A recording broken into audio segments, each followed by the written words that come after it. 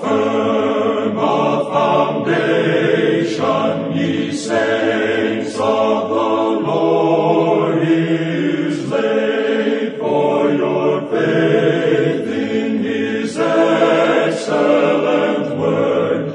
What more can he say than... Do you ever think that maybe you've gone too far for God to ever forgive you, or use you, or love you?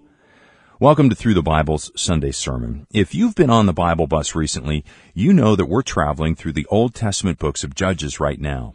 Judges takes place during a really dark time in Israel's history. Very, very few people walked with God.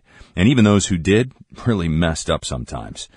They likely thought, as we do sometimes, how could God ever use a man or a woman like me?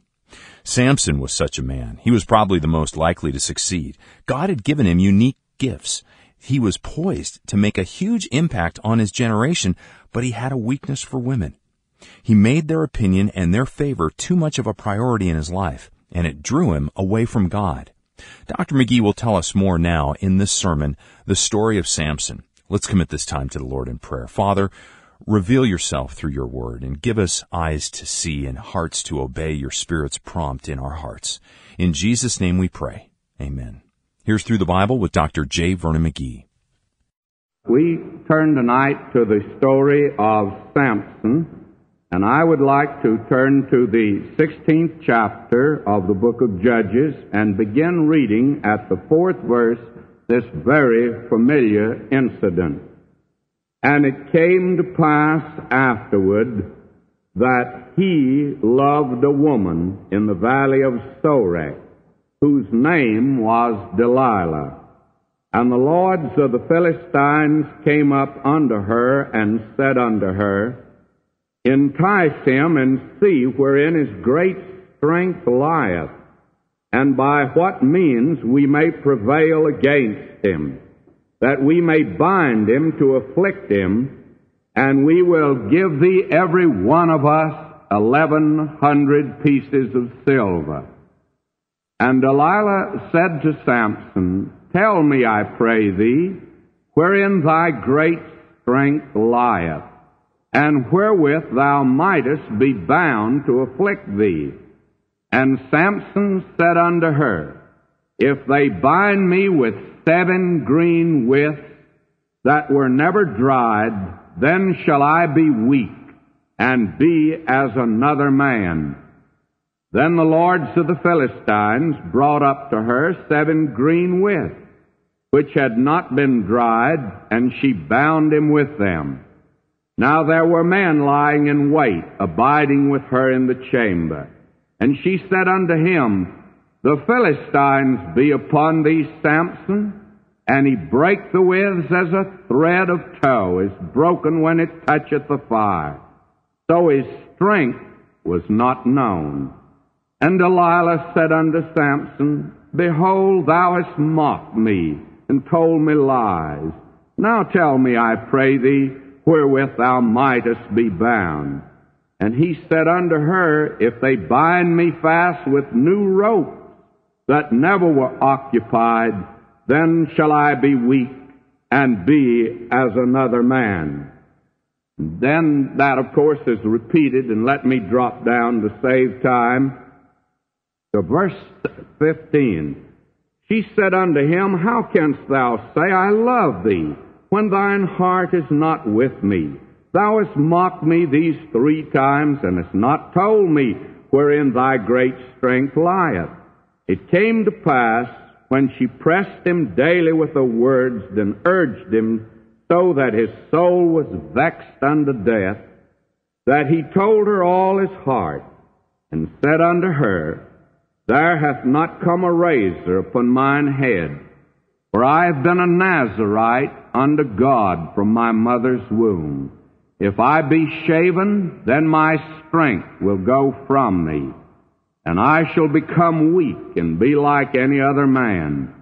And when Delilah saw that he had told her all his heart, she sent and called for the lords of the Philistines, saying, Come up this once, for he hath showed me all his heart. Then the lords of the Philistines came up unto her and brought money in their hand. And she made him sleep upon her knees. And she called for a man, and she caused him to shave off the 7 locks of his head. She began to afflict him, and his strength went from him. And she said, The Philistines be upon thee, Samson. And he awoke out of his sleep and said, I will go out as at other times before and shake myself. And he wist not that the Lord was departed from him.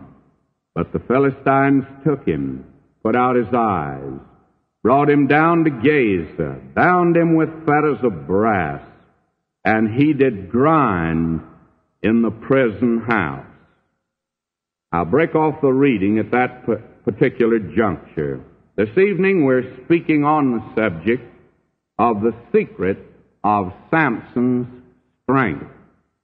The secret of Samson's strength. No other man in the Word of God, as far as I can tell, would be able to be a popular man today. Abraham, a man that is known more than any person that ever lived. 3 great religions today go back to Abraham. Judaism, Mohammedanism, and Christianity. They all go back to this man. And more people have heard of Abraham than any man that ever lived. But if Abraham were present today, may I say to you, my friends, he would not be acceptable in this day and generation in which we live. He could not be a popular man by the standards by which he lived. You can take any other person. You can even take David with all of his faults. Yet here is a David, a man after God's own heart, a man who had a real passion for God. He could never be popular in this day and generation. But this man Samson would be a popular man today, and I trust that we can see that this evening as we look at his life. Actually, there are 3 significant statements that we want to look at tonight. First, the secret of Samson's success. Second, the secret of Samson's strength. And third, the secret of Samson's sin. Now, will you tonight follow us very carefully as we look at this man Samson, because more is given concerning him than any other of the judges. He's the last of the judges, could have been the greatest of the judges, but of course he was not. Will you notice the thing that is said concerning him in the 13th chapter, verse 5? Let me read. This is the word of the angel to the mother, to the parents of Samson. For lo, thou shalt conceive and bear a son, and no razor shall come on his head, for the child shall be a Nazarite unto God from the womb. He shall begin to deliver Israel out of the hand of the Philistines. Now, that is the thing that is said concerning this man. He could have been the John the Baptist of the Old Testament, but he was not. He doesn't even compare to John the Baptist. But in his birth, there is a strange similarity. John the Baptist, before he was born, the Spirit of God came upon him, even in his mother's womb. That was true, if you please, of this man Samson. Never was a man born with a more glorious opportunity than this man had. He actually had a silver spoon in his mouth, a spiritual silver spoon, if you please. Everything was propitious in his life for a glorious career, and a very brilliant future was before him. Before he's born, God marked him out, and God raised him up for a gigantic task, and that was to deliver Israel. May I say that the world today, and especially our nation, needs a man of this caliber. A man raised up of God. A man who stands for God. A God's man in this hour. And Samson was not that man in his day. He could have been. And unfortunately today we do not have that man in this dark hour. Will you notice the condition of Israel at this time? In the first verse of the 13th chapter we are told, the children of Israel did evil again in the sight of the Lord, and the Lord delivered them into the hands of the Philistines 40 years. They needed a deliverer, and this man, Samson, was to be the one to deliver them out of the hand of the Philistines. And so the angel of God appeared unto Manoah and said to Manoah and his wife, they were barren, just like the father and mother John the Baptist were, and told them that they were to have a son, and that this son was to be a Nazarite, and that the Holy Spirit of God would come upon him from the very beginning. Now, a Nazarite was one in Israel. It was a voluntary vow. No one had to take it. But there were many men and women in Israel who dedicated their lives to the service of God on a voluntary basis. And they took what was known as the Nazarite vow. It was a threefold vow, and it may sound strange to you tonight, but it had a very definite meaning. For instance, the first thing, they were not to touch strong drink. And it's not just because of the alcohol content. They were not to touch raisins. They were not to touch grapes. They were not to touch anything that came from the vine.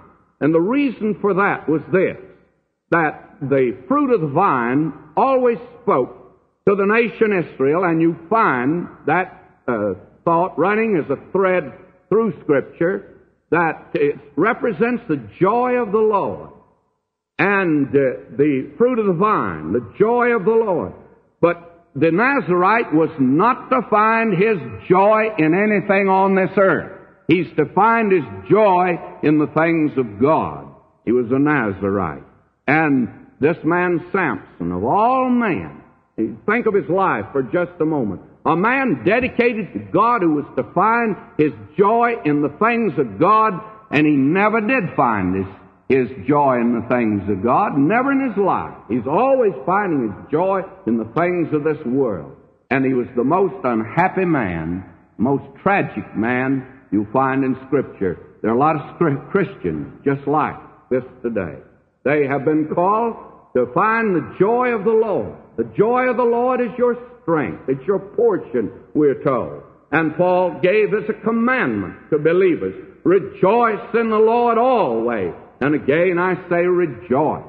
And that's not just backslapping or laughing, or that type of thing. You don't have to go around grinning like a Cheshire cat to reveal you have the joy of the Lord. It's not that type of thing. It's something that's down deep underneath. Something that is very meaningful, if you please. Something that the Lord, by the Holy Spirit, and it is a fruit of the Holy Spirit, for the fruit of the Spirit is love, joy. Joy is number 2, if you please. And that only can be given to us today of the Lord. Now, the Nazarite was to find his joy in the things of God and in God himself. That was the first thing. Then the second thing, he was not to cut his hair. That's a strange thing, is it not? He's not to cut his hair shaved. And Samson was a shaggy-looking fella, by the way. He was I've never felt that he was a beauty, a great, as they've attempted to depict him today, and even the movies attempt to depict him as a great, big, strong, handsome fella. He was the ugliest, scrawniest-looking fella you ever saw in your life. This fella Samson. That was another thing. How in the world could a man like that be such a ladies' man? For he was that also. He was the ugliest looking and scrawny looking, and he never had a haircut until Delilah gave him one, and he never had a shave until she gave him one. And believe me, this man, that was the thing that the Nazarite was to do. Now, what did that mean? That means that long hair for a man is a shame. For a woman, it's her glory. Listen to Paul in 1 Corinthians 11, verse 14. Doth not nature itself teach you that if a man have long hair, it's a shame unto him? That's a verse I've always suggested should be posted down on Pershing Square. It'd be a good verse for the square. It's a shame for a man to have long hair. Now, this man, any Nazarite, would be willing to bear shame for God. That is the whole point of it. He's to be odd. He's to be different. Now, John the Baptist was a Nazarite. That's the reason he looked as he did. And we find that this man Samson, he's one of the most outstanding of the Nazarites. Now, not only that, he was not the third thing. He was not to come near a dead body. And that means that no natural claim. In other words, when a loved one died, he was not to go to the funeral, have anything to do with it. In other words, no natural claim could make any demand upon him whatsoever. Now, Samson was a Nazarite. He was God's man. And that, my friend, is the secret of his success. He was raised up for a great purpose. And his success was in God. As he was dedicated to God, then he would be a success. And only as he performed his God-appointed task. But the thing that's said here, the first verse that I read, he shall begin to deliver Israel. He never did deliver Israel. He shall begin to deliver Israel. He was never a success, actually. Success knocked at his door. Opportunity knocked at his door. But this man, the best that could be said of him, he shall begin to deliver Israel. And he was just making a beginning. He was a beginner. He was in beginner's class. May I say, there are a lot of Christians today that's just like this. They are jack of all trades, master of none. They start well. Paul, you remember, wrote and said to the Galatians, "Ye did run well. What did hinder you? You started out like a house afire, but something has happened to you." What happened? I estimate conservatively this time in going through the Bible that we started out with 10,000 people plus reading through the Bible with us. 1/4 of those have already dropped by the wayside. They've already dropped by the wayside. A great many Christians are like that. They're enthusiastic to begin something, but never go through with it. This man, Samson, here's a man called of God to a great task, to deliver Israel out of the hands of the Philistines. And my friend, he could have done it. He didn't. He shall begin to deliver Israel. That's as far as he ever got. Many Christians are like that. They shall begin this. They begin something, but they never see it through. When the going gets hard and it gets rough and tough, and they find out that the burden is heavy and the days are long and the sun's beating down, they give up and they let go. Samson was that kind of a man. Now, that's the first thing we want to see. And now the second is the secret of Samson's strength. And this is very important.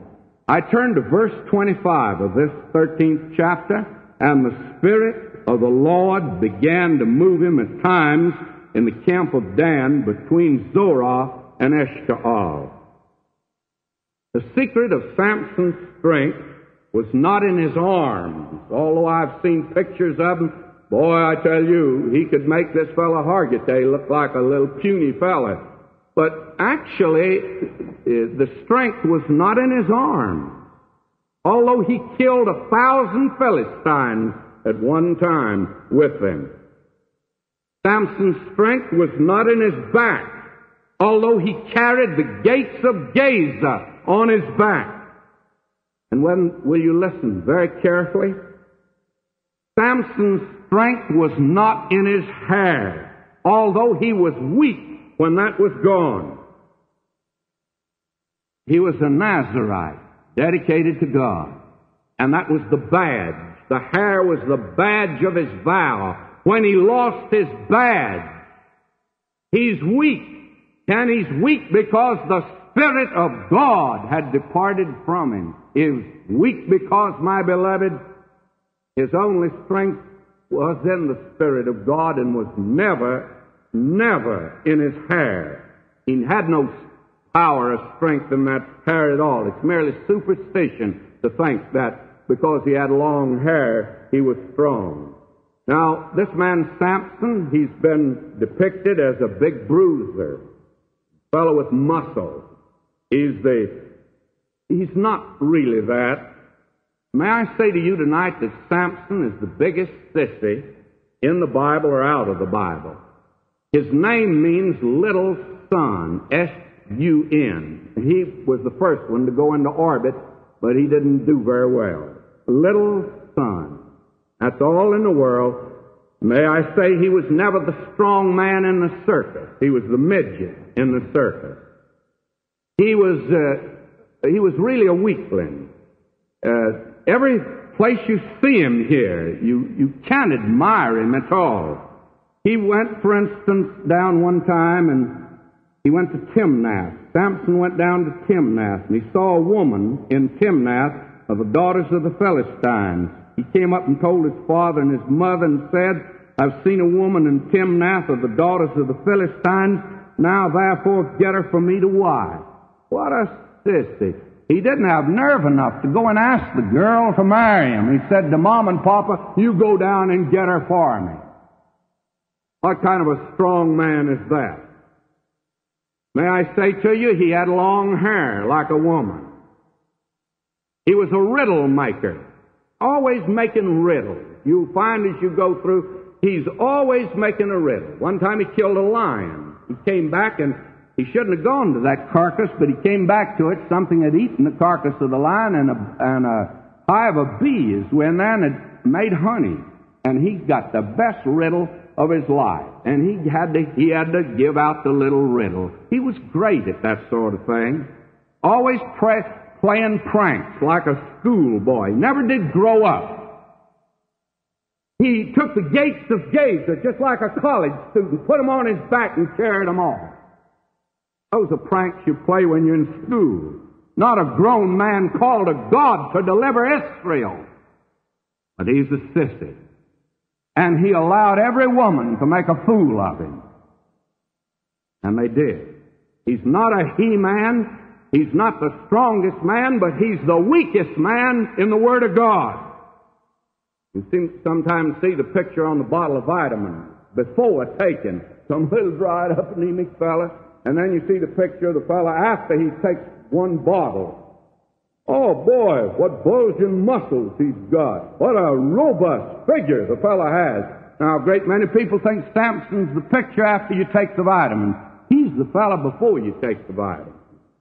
He's a little dried up shrimp. That's all in the world that he was. Little son. Little bitty fella. And that's the reason that they marveled at this man is, how can this little dried up fella be so strong? And he couldn't be. That's the reason God today has to make some of us mighty weak before He can use us. To let us know and to let the world know that it's not by might nor by power, but by my Spirit, saith the Lord. We are told that the Spirit of the Lord came upon him. And when the Spirit of the Lord came upon Samson, he was strong. And that's the secret of his strength. The world is always looking for strong things. That's the reason they wanted to know his strength.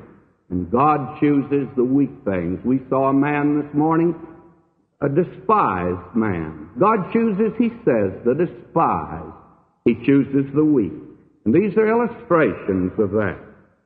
If God wants that kind of a man, and He chose this little fellow, weakling, if you please, and God made him strong.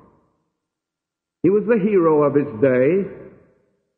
It's always the sign of a decadent age when men turn to the physical and put the emphasis on the physical. I do not want to call names tonight, but who are your present-day heroes? None of our scientists, no statesman, or no great preacher today is a hero. Who are the heroes? The baseball players, the wrestlers, the fighters, the runners. It's all physical today. And I listened the other night on TV to the interview of a baseball player and the interview of a fighter. It was interesting. Both of them murdered the English language. It was atrocious, the way they handled the English language. And they made it very clear that the only thing that they were interested in, as one of them said, the moolah. That's the hero of the hour. Samson would have made a good hero for the hour in which we live, because they like strong things. Believe me, friends, when the Spirit of God came upon this man, he was a strong man. They wanted to know the secret of his strength. But the interesting thing is that the secret of his strength was the Spirit of the Lord that came upon him. Now will you notice the secret of Samson's sin? And I turn to just one verse again, and that's the 20th verse of this 16th chapter that we read in your hearing at the beginning. And she said, the Philistines be upon thee, Samson. He awoke out of his sleep and said, I will go out as at other times before and shake myself. And he wist not. That's old Elizabethan English, means, and he knew not that the Lord was departed from him. I think that's the most tragic statement that you'll find in the Bible. Certainly it's the most tragic statement about Samson. You see, this man, every time that he wanted to move, the Spirit of God had come upon him. But he kept playing, he kept trifling, and one day he went out, and he thought the Spirit of God would move through him again. But he knew not the Spirit of God was departed from him. How tragic it is.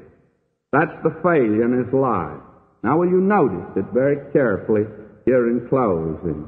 It says concerning Delilah, it came to pass afterward that he loved a woman. That was the undoing of Samson. That's the story of his life. He loved a woman. No man falls suddenly. No man has ever fallen suddenly. It's always gradual. And you go back and look at this man's story. He began that same way. He went down in the Philistine country. He should have gone down to deliver. Instead of delivering, he sees a Philistine woman and Timnath. Comes back and says to Papa and Mama, I want you to get her. And they tried to get him not to. They say, why don't you marry one of the Hebrew women? Why go down and get a Philistine, an enemy? Oh, he says, I want her, I like her, you go get her for me. And they went down. He's a pampered boy. And they go down and get her. Well, he didn't keep her long, because he's always playing tricks, by the way, and he had a good one there. We won't go into detail tonight, but he really played some tricks there with the Philistines. And he would have his fun. He got some foxes when they made him angry, and he tied some firebrands to the tails of the foxes. Isn't that fun? And turned them loose in the wheat of the Philistines. May I say to you, he never did deliver Israel. He never caused people to rally to him. He never raised an army. He never did anything. He loved a woman. That was his weakness. That was his downfall. May I say to you, he'd be popular today. We're living in a day that Dr. Sorokin at Harvard University has made this statement.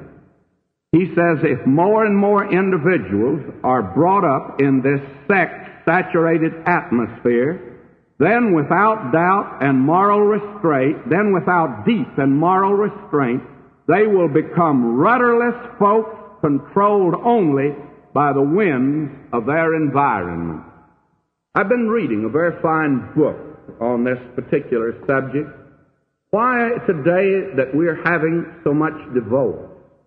I think it goes back to the fact that it's such a tremendous emphasis on sex, that this stimuli has been given such a tremendous emphasis that two young people do not actually have a chance to really fall in love.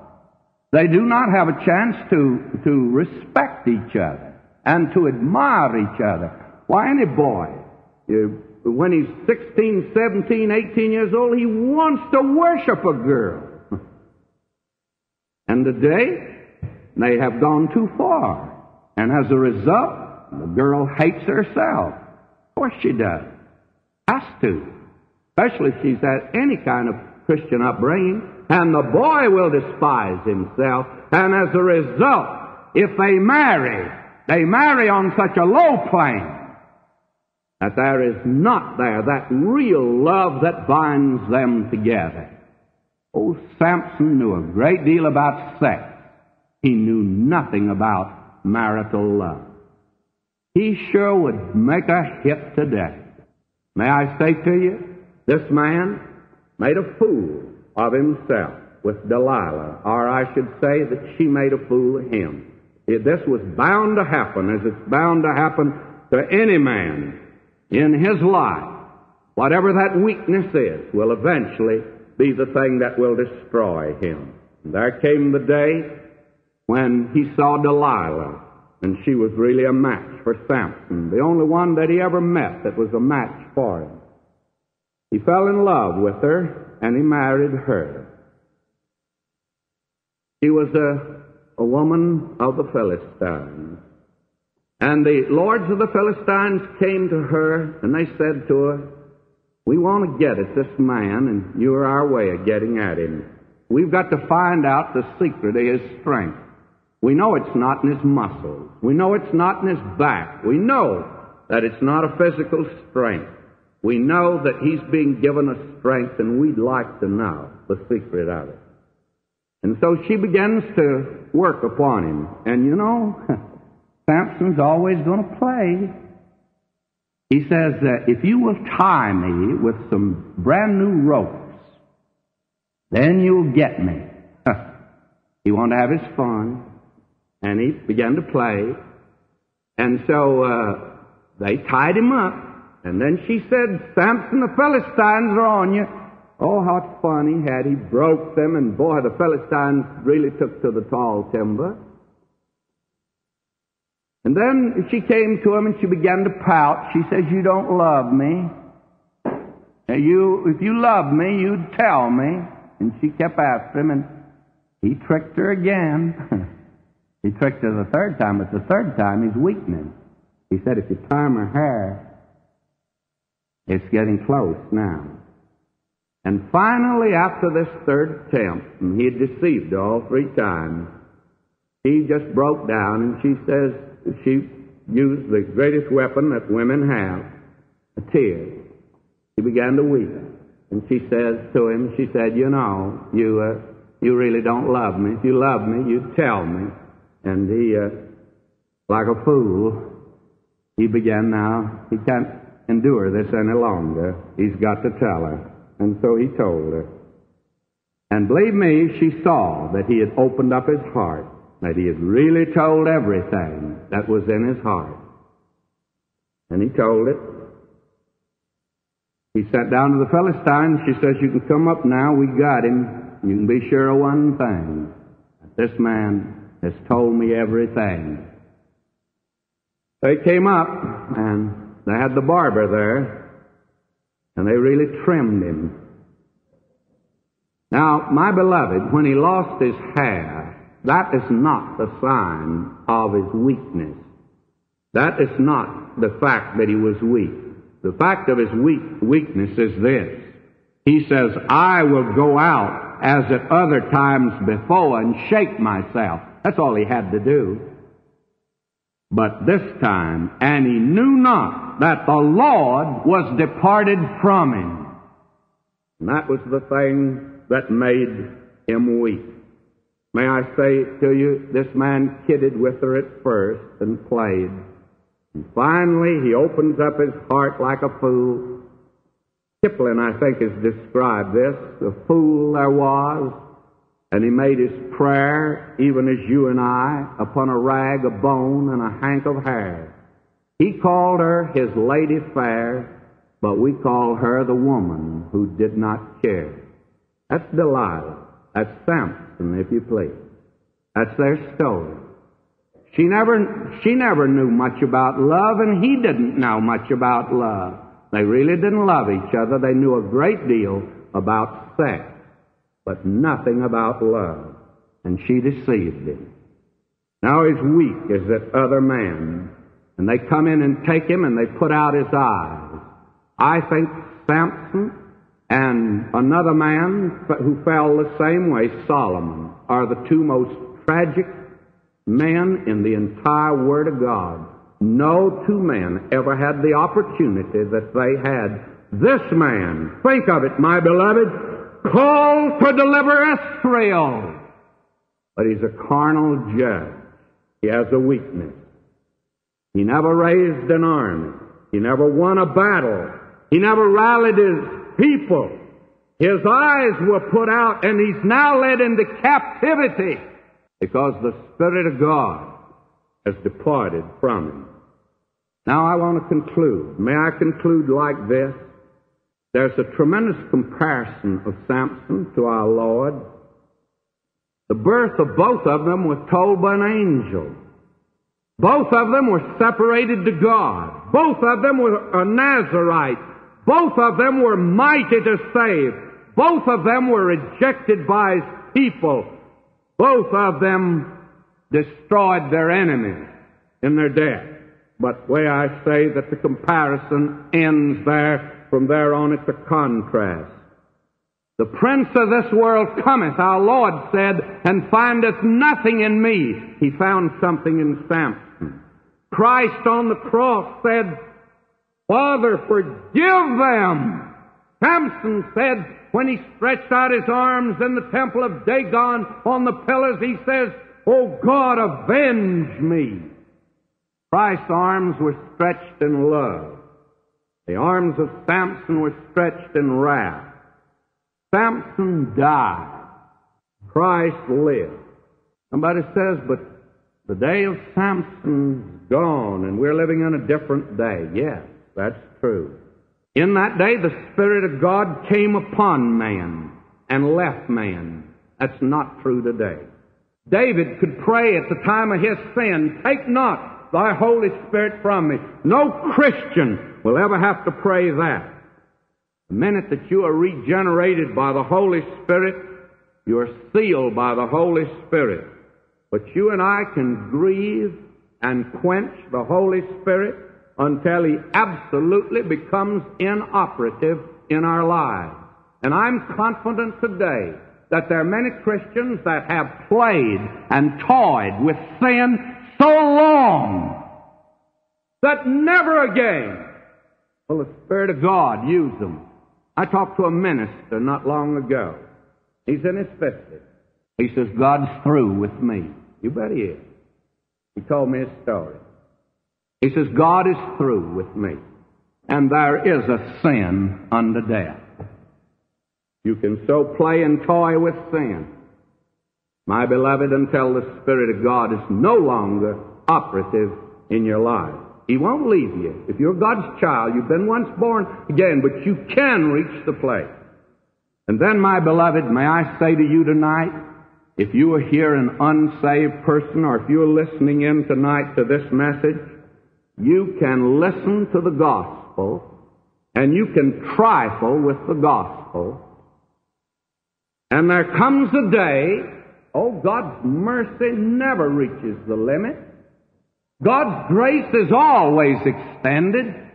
But you can reach a place psychologically where no longer you can make a decision for Christ.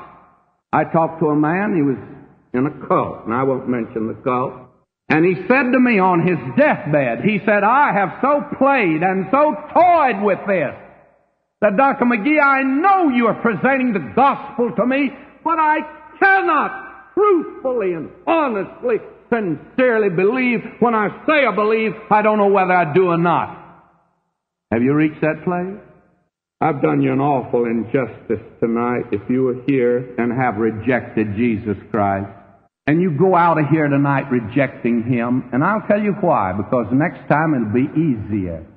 And even when Billy Graham gets here next year for a meeting, the chances are you'll go by curiosity to hear Billy Graham, but you'll walk out of there and not be saved. You mean God's grace can't reach you? Oh, yes. You mean God's not merciful? Yes, He's merciful. But my friend, you've played and toyed with this thing and heard it so much that you reach the place where you can't be sincere. Just a Samson, a playboy, if you please, treating in a supercilious manner the things of God, a man that the Spirit of God came upon with mighty power. He could lift the gates of Gaza. He could slay 1,000 Philistines. God have mercy on us when we have power like that. And we fritter it away. And we start making jokes and having our little fun and treating these sacred things as if they're commonplace. God have mercy on us if we're doing that tonight, because you can keep playing at this thing, my brother, my sister, until the day comes. You will be as hard as nails, never able to turn to Him. He'll save you if you turn, but you won't turn.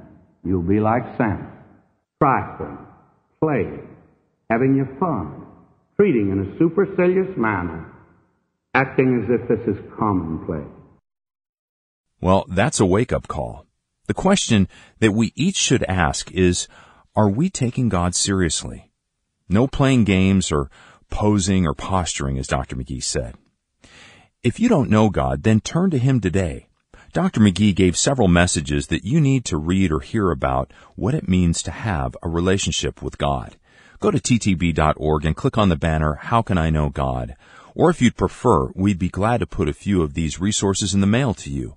Give us a call at 1-800-652-4253, or you can email us at biblebus@ttb.org. Now, if you know Jesus as your Savior, but Samson's story maybe rang a little too clearly to you, then today is a great day to turn back to God. Ask His forgiveness. He's waiting with open arms right now. Dr. McGee told Samson's story in more detail in his book, Real Characters, which is available to you for $5. It's a huge savings this summer while supplies last. In Real Characters, Dr. McGee gives us insight into Samson, as well as other people that we've met in our recent time in the books of Joshua and Judges. Here's the list of character studies included in Real Characters. You'll meet Jacob, Joshua, Caleb, Samson, Tamar, Rahab, Ruth, Bathsheba, Hosea, Mary, the mother of Jesus, Nicodemus, Stephen, and Saul, Agrippa, and Cornelius. That's a great lineup. This summer's inventory clearance includes all of Dr. McGee's topical books and paperback commentaries, by the way, all for $5 each. Here are just a few. More Real Characters, which includes 10 more character studies, Doctrine for Difficult Days, Feasting on the Word, Marriage and Divorce, J. Vernon McGee on Comfort, a great book for anyone who has or is suffering, and even more. You'll find the whole list online at ttb.org, or just give us a call. There's no limit to how many you can buy, so consider what books your friends at church or neighbors would benefit from reading. Or maybe make a gift of these books by Dr. McGee to your church or local library. You can order at ttb.org or by calling 1-800-652-4253. That's the number to call, too, if you'd like to purchase a CD copy of today's sermon, The Story of Samson. And when you call, it'd be really helpful to us to know how you listen to Through the Bible, whether that's online, on the radio, using the flash drive or solar Bible bus, or maybe some other way. Thanks. Well, with full confidence in God's loving character, we pray that He will fill you with His grace, mercy, and peace as you walk with Him this week. Sin had left a crimson stain. We're so grateful for the faithful and generous support of Through the Bible's partners, who are being used by God to take the whole Word to the whole world.